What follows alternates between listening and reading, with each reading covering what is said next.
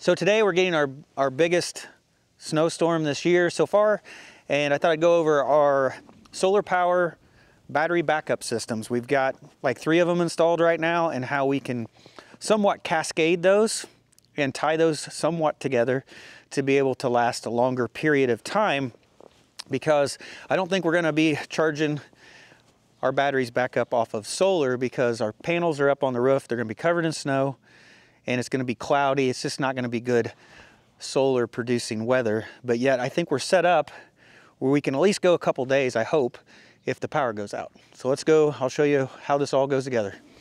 So the grid power from the electric company comes to this breaker panel here in the workshop, and this is mostly power distribution, mostly just big loads. So we have 100 amps from here that goes over to the solar power room, and in turn that powers our house. And then we have another 100 amps that leaves here and goes to the 12K PV, which we can use to power this workshop. And then it's also welding receptacles. It's also our big 5 horsepower air compressor. It's just the big loads that go through here.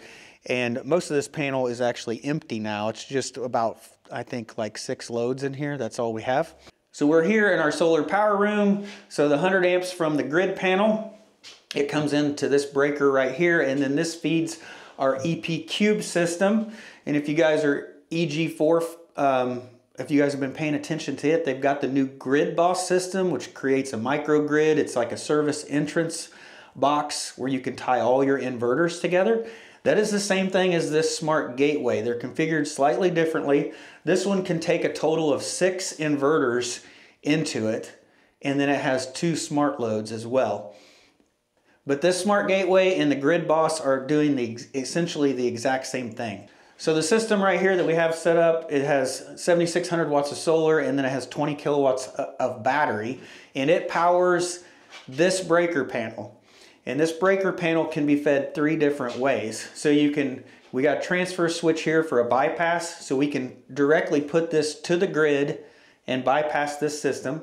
With it down, it's on backup power, it's on the EP Cube. And then we also have a breaker interlock in here that is tied to a generator inlet outside. So if everything fails, I can still hook up a generator and I can power up this panel. And this panel is the one that goes and powers our house. So big picture, grid power comes into here. When we have a power outage, this disconnects, and then everything from this panel forward is powered by battery backup. So right here on the side of the workshop, this is a 50 amp inlet for the generator for that breaker panel we were just looking at. So I can easily set up a generator out here on this covered porch and backfeed and power the house and keep everything running if I need to. So we're down here in the basement of our house now, and this breaker panel right here, this is powered by the EP Cube. It has all of our large loads in it. So it has our air conditioner, our oven, our dryer is in here, and then some of the non-essential loads. And then over here we've got the 6000 XP, and it is powering this breaker panel. This has all of our critical loads. It has our fridge, freezer, it has our furnace, the fireplace blower, all the lights in the house. It's all powered by the 6000 XP, and then it has a 14.3 kilowatt hour battery to power it. So if we do end up losing grid power during the snowstorm, we would minimize the use of our larger loads. We wouldn't cook in the oven, we wouldn't use the dryer. We would try to get the EP Cube batteries to last as long as possible. And all of our critical loads will be ran by the 6000 XP, and it will run all of these loads for probably the size of the battery is right now, probably somewhere around 18 hours. And then once the battery is drained, it will switch to what it thinks is grid power, but is actually the EP Cube system. So then we would start draining its batteries to power our essential loads, and then hopefully we would be sometime at least over a 24-hour period that we could last just on those batteries. So if we go without power longer than a day and we end up draining our batteries, we've got several different choices after that. So one, we could just hook a generator up to this 50 amp inlet, and I can backfeed the house, and I can force charge the batteries on the 6000 XP, and I can get them charged back up where they'll at least last a day or most of a day, and turn the generator back off and then just run the critical loads panel. So in here in the shop, I've got some work going on, so it's very messy, but I've got the 12K PV here, and then I've got all my batteries hooked up to it. So I've got 2 wall mount batteries hooked to it. I've got 3 server rack batteries hooked to this. And this is somewhere around, I think, 43 kilowatt hours worth of batteries. And this is an 8,000 watt inverter, so it's actually a little bit more powerful than the EP Cube.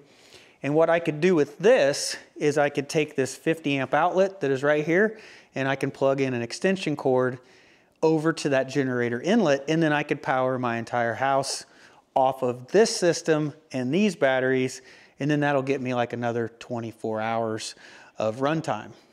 So like I said, this system doesn't look very good right now. I set it up to charge this extra wall mount battery and the extra server rack battery that I bought, and I've just kind of left it that way in case I need to use it. So my next option is to recharge these batteries right here using the EG4 chargeverter, and then I can just use an extension cord to run this out to the generator.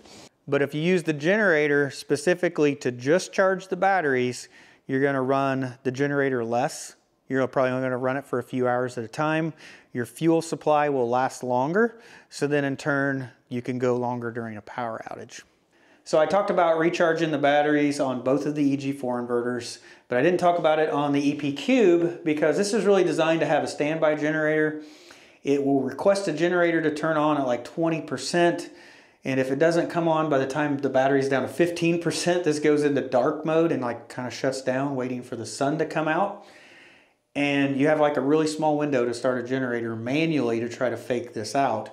And then when you do, at least when I've tried it in the past, it just tries to run the loads off the generator. It doesn't try to recharge the battery. There wasn't a way to like force charge the batteries off of the generator connection.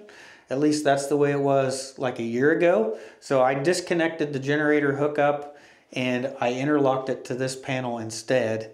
And the EP Cube may have changed their software since then, but that's just the way I have it set up right now. Hopefully you guys can somewhat understand the architecture of our system here. It is very complicated. It's not the way you guys would set this up at a normal home, but making solar power videos, it is a lot easier to have all these separate systems powering different parts of buildings to be able to make different videos and show the system separately.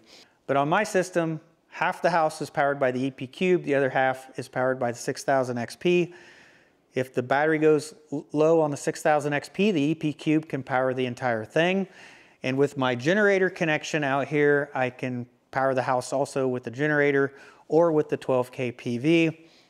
And I've got the option to charge with the chargeverter. So I've got several options out there in case of a power outage, and that's the way I like it personally. It is complicated, but I like to have built-in redundancies, built-in options. About everything out here I can power 2 to 3 different ways. I like those options. So if I was to build this system over again for someone like you, it would all be in this one room, and I would have a breaker panel in here that would just be for the backed up loads off the system, and I would still have a transfer switch so that I can bypass all of the solar power equipment and be able to work on it de-energized and just power everything off the grid if I wanted to. And then for this system here, you could probably replace the Smart Gateway with a Grid Boss system and then put an 18K PV or a Flex Boss 21 in here and be able to power your system with about 12,000 watts of inverter power. And then I would leave room for expansion. So there's still room on this wall where I could add another inverter and another battery and then maybe put more batteries up over here. So I would definitely leave room to build on that system. And if you have the Grid Boss system, it's made, I think, to take 3 inverters into it. So there's expansion room to add, 2 additional inverters later. So that's probably the way I would go, and it would all be in one system, in one location, and it would be a lot simpler. So that was a quick overview of my system. We'll just have to wait and see how this storm turns out, if we have to end up using it or not. Right now I've got everything in backup mode. All the batteries are like 100%. We're solely running off the grid, and we're basically just sitting here waiting to see if the power goes out. And hopefully it won't. But I think that's it for this video, guys. So thanks for watching. I'll see you in the next one.